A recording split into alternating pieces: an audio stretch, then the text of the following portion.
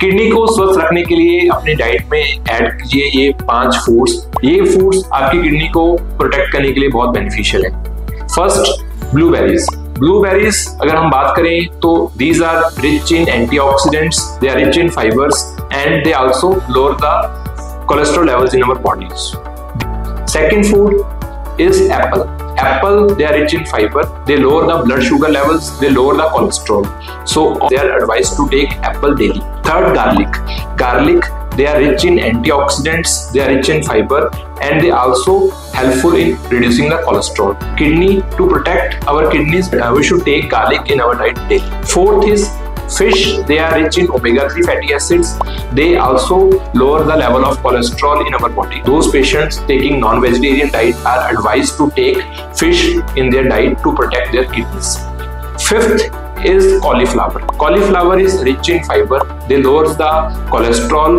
Again, they are also helpful for our kidneys.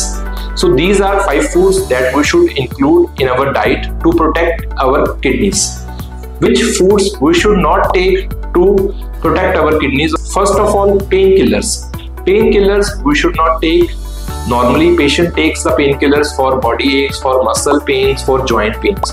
So these drugs are very prone for causing chronic kidney disease or acute kidney disease. Second is diet low in potassium. Those patients suffering from chronic kidney disease, they are advised to take low potassium rich diet. The food items like banana or citrus fruits, those are rich in potassium, they should be avoided in our foods. Third is phosphorus. The patients should limit the phosphorus intake. Various diets like cashews, nuts or many breads, they are rich in phosphorus. The patients with chronic kidney disease, they should avoid these products. Fourth is water intake. The water intake for the patients suffering from chronic kidney disease, that should be adequate.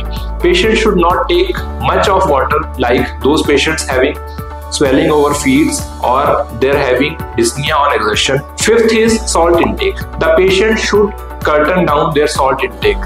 Salt is associated with increased blood pressure and also leads to further progression of chronic kidney disease. Fifth is sweetness.